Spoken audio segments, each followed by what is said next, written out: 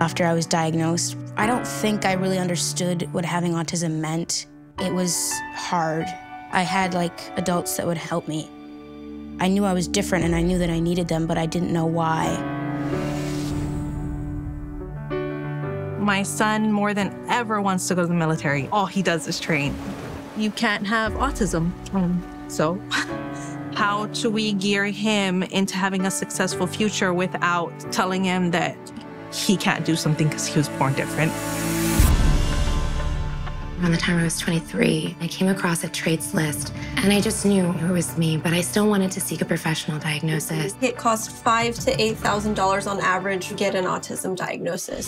The neurologist diagnosed Misha in about 20 minutes and then said that it's a lifelong condition. We don't know what the limits are. We don't know what the causes are. We have no cures. Have a nice day. The system is wrong, and it makes me very angry. He had blurted out in class that he wanted to kill himself. It scared me so much. My son's a sweet, loving, kind, gentle being. I don't want you to ever feel like that. Do you understand me? Yes. Okay.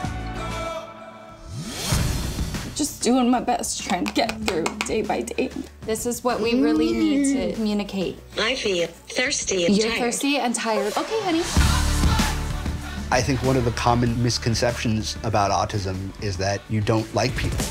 A story on the front page of our local newspaper reported how the principal at my high school told a staff member, "The retard can't be valedictorian." I love you. I love you too. Once I really understood what autism meant, it was easier because then I could find my community. In your commencement address, you bring up Viktor Frankl's book, Man's Search for Meaning, about gratitude, about life. About sharing your last crust of bread. That's what it means to be human. Wow.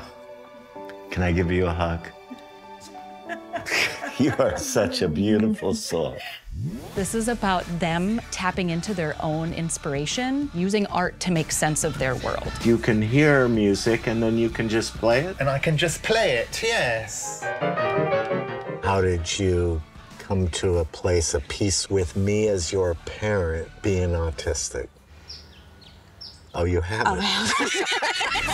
My message to any girl, any boy struggling with autism is that it is your superpower.